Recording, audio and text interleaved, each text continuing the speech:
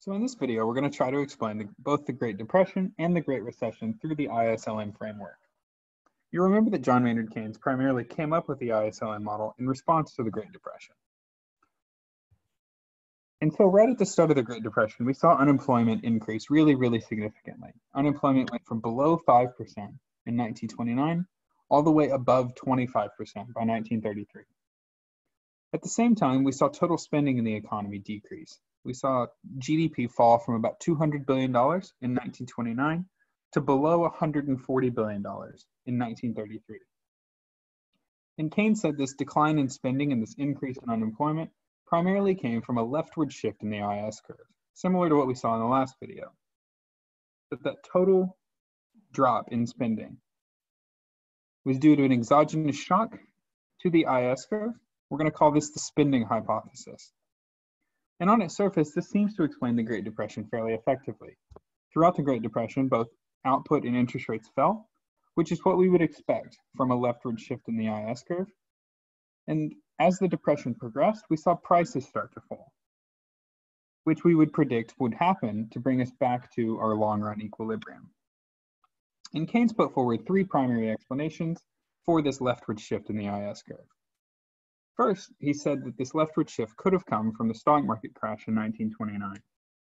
As the value of stocks started to go down, total household wealth declined.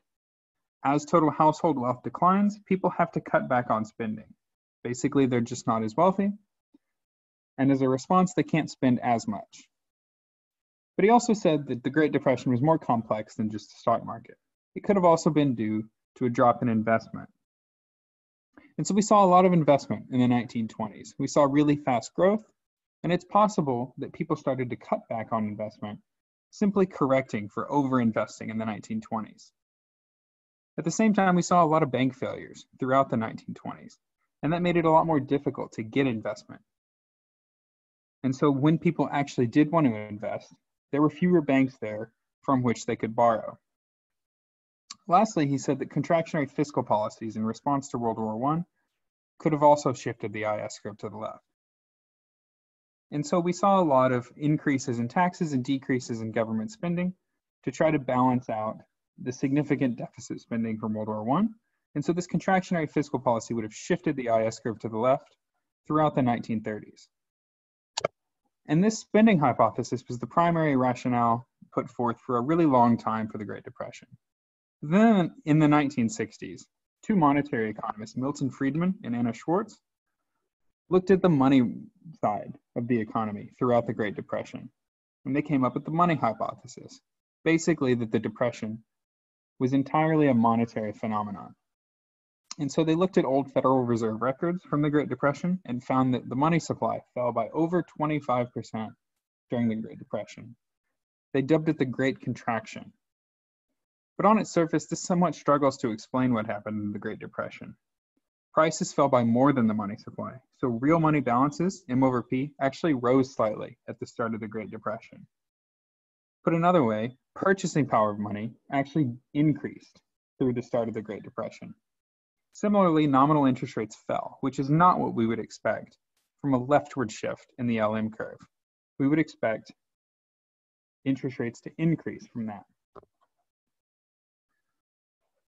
But we need to think more deeply about what happens when prices fall. So the money hypothesis takes into account that prices fell really significantly throughout the Great Depression. But they assert that this decline in prices is due to the fall in the money supply. So if you think back to the quantity theory of money that we had in chapter 5, we said that the money supply and the price level were always going to be really closely related. And so as the money supply fell at the start of the Great Depression, prices then had to respond by falling. And deflation can have really significant effects on an economy.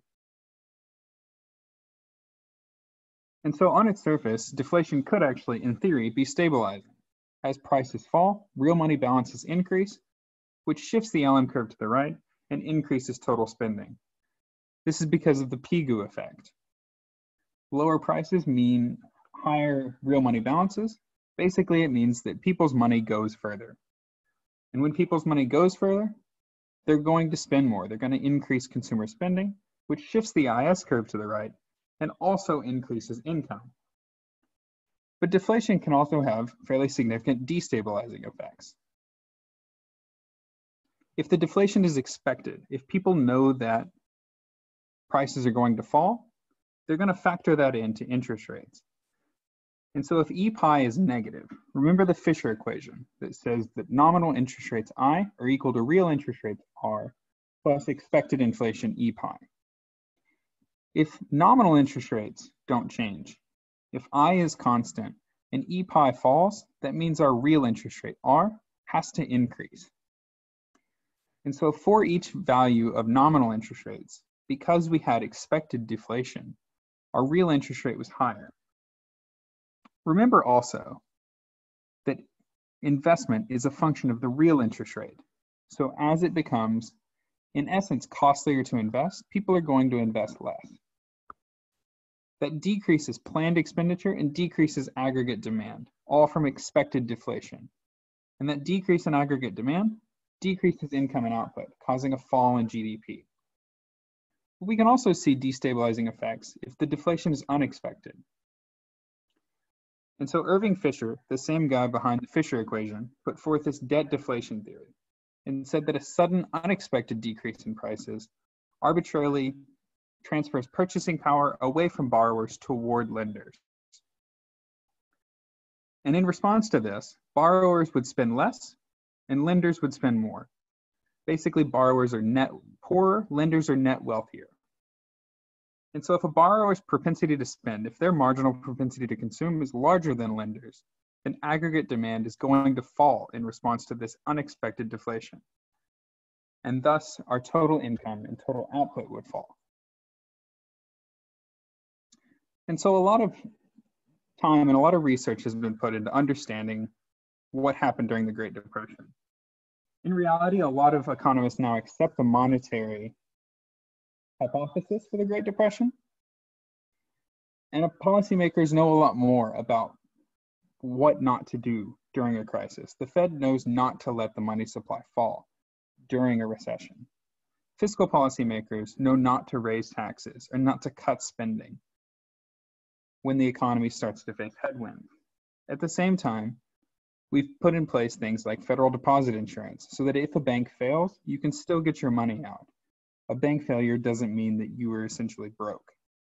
And lastly, we see a lot of automatic stabilizers for fiscal policy now. Basically, as the economy starts to slow, there are a lot of different policies that immediately kick in and start to increase spending to counteract what could potentially be a leftward shift in the IS curve. And so the chair of the Fed during the Great Recession, Ben Bernanke, was a scholar of the Great Depression. He studied the Great Depression primarily throughout his academic career to learn how not to make sure it didn't happen again.